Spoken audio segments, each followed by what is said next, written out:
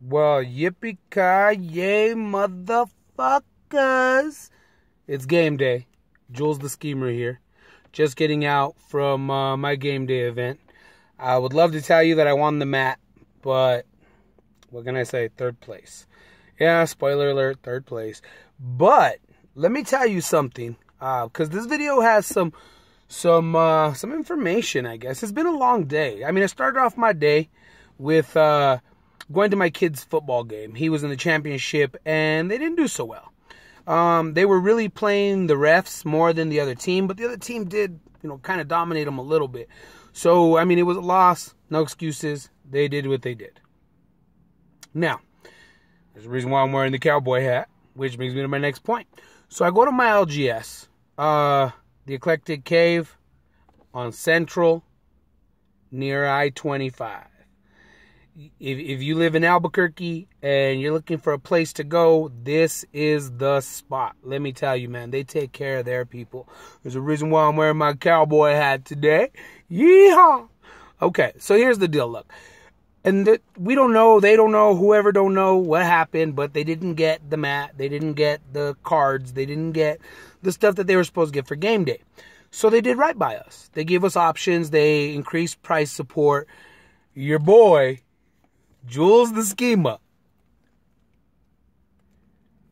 4, count them, 4 of these nice little standard showdown packs. I love these things, man. This is what brought me back to Magic right here. Prizes like this make it worth it. Yes, I love winning booster packs. Yes, I love playing Magic. But man, when you can go to F&M or Standard Showdown or whatever it is you're doing, and you're able to get packs like these just, I mean, these are like better than regular lottery tickets. You know what I mean? Because you can get some nasty, nasty rares in here. Foils, like the whole 9. So I'm going to open these for you guys right now. But I just want to send a shout out to the Eclectic Cave.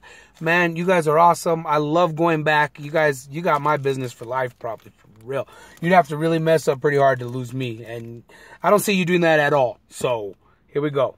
Okay. Oh, yeah. And alternate art prairie stream. I'm trying to build something with Davin Bain or whatever his name is, the Planeswalker, and this will help. I got 3 of the regular ones, so this will look nice. It'll look cute. Yeah, it's so cute. Oh, so we're gonna open this first pack for you right now. Let's see here. So for those of you who don't know what comes in here, you get 3 random cards. I think they're all rares, except for the back ones, and it can be 2 cards of any rare in the set, and then a foil, or of any rare period in standard. And then it's 2 foils, or 2 rares, and then a foil, random foil from whatever card. And you can get inventions in here, you can get invocations in here, you can get some nice stuff in here. So let's see what we get today. We start off with Scatter the Winds. That's one of my rares.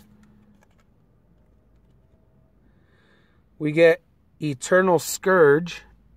I don't know if any of these are worth any money. And we get a full art. And drum roll. Brazen Wolves. So this was a dud, as you can see. I think, unless this is worth some money, I doubt it. Counterspell with Awaken. Probably not worth any money. This is what this is. We're value hunting. We are going out there and trying to get us a bounty. Yeehaw! So let's see what kind of bounty we can pull.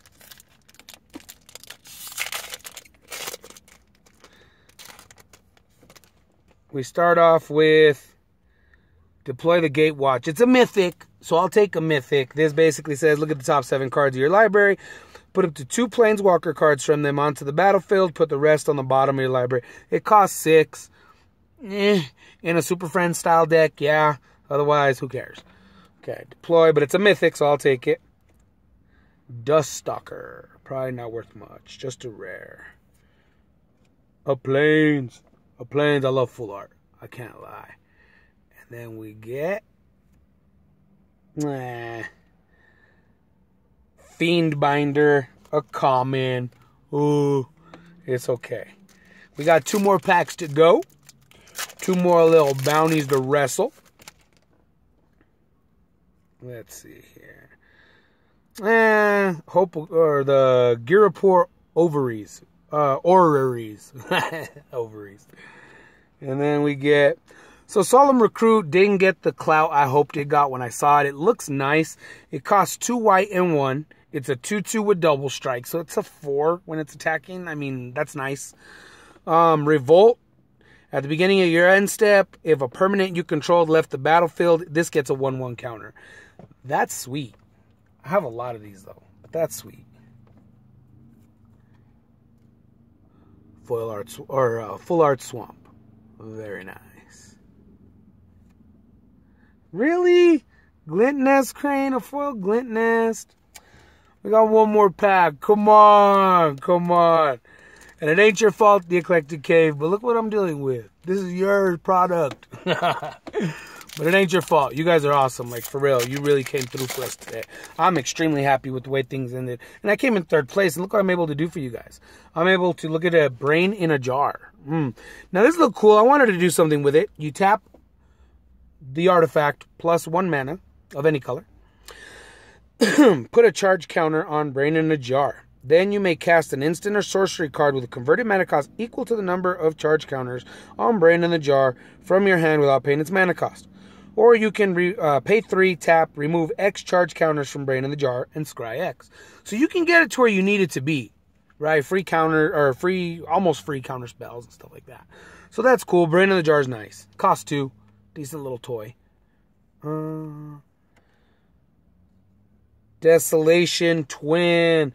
Now I'm looking to get some Eldrazi for my Frontier deck. If you guys don't play Frontier, I'm sorry. It's fun. When you cast Desolation Twin, put a 10/10 colorless Eldrazi token onto the battlefield. So you get 20 power with this. That's nice. Full Art Plains. Also very nice. I love Amonkeht. And my last foil... Eldrazi Sky Spawner. Foil common. Sad day. Well, folks, that was the standard showdown packs from Game Day. I took 3rd place. So the results were like this. I lost my first match, and that's why I took 3rd place instead of 2nd, or maybe even 1st. I could have played the undefeated. Somebody went undefeated. I could have played them. And it would have been nice. So, yeah. I lost my first match. Ran through 2nd, 3rd, and 4th matches. It was 4 rounds. It was nice. I lost because I milled down to 5 in the first one. And then in the second one, I had 2 land. I had 3 2-drops. I had 2 land, 3 2-drops. It seemed nice, right? I can go 3 turns. Hopefully in 3 turns draw. I was on the draw. And no, I ran out of steam quick, and he just rolled over me. So those are the results. I hope you guys had a good day at Game Day. For those of you who got the promo cards and all that stuff, I hope you enjoy it. We're supposed to be getting ours later on when he gets his, so that'll be nice. Anyway, in the meantime, this is Jules the Schemer. Keep on scheming.